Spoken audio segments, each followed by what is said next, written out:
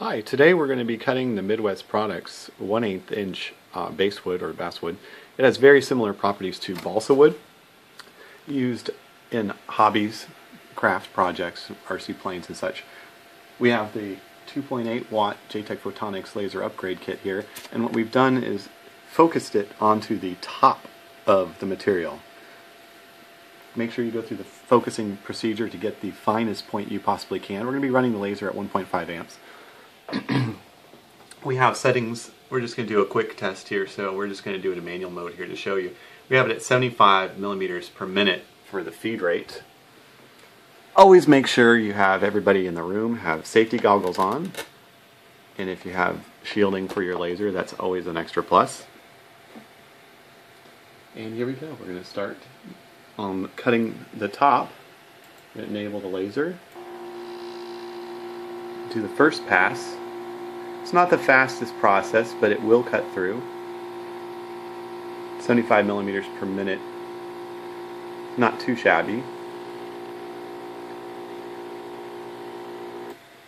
I'm going to do the second pass the other direction.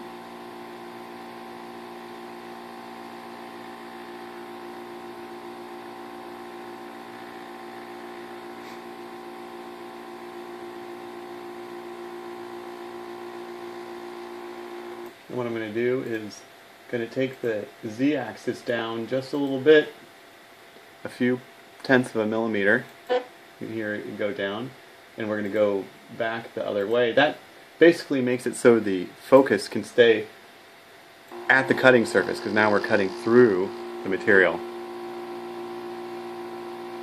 Focus is the most important thing with cutting. You have to make sure that power density stays as small as possible in a tightly focused spot.